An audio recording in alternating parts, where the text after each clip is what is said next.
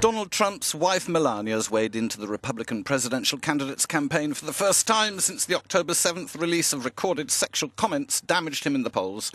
She described Trump's unguarded statements as boy talk, and that he'd been egged on to make them. For his part, her husband's again been insisting the election will be fixed and that he might not accept the result. They even want to try to rig the election at the polling booths. And believe me, there's a lot going on. Do you ever hear these people? They say there's nothing going on. People that have died 10 years ago are still voting.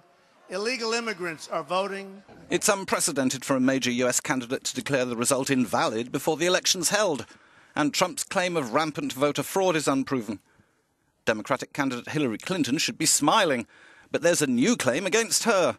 That the State Department pressured the FBI to downgrade confidentiality on one of her leaked emails. It's yet another slippery inconsistency that appears to be reflected in the public opinion polls. Despite Hillary's widening lead over Trump, takeoff is elusive. The Democrats' lead is more driven by antipathy towards the challenger than enthusiasm for the former Secretary of State. There remain the House and Senate battles, and much party attention appears to be swinging towards them.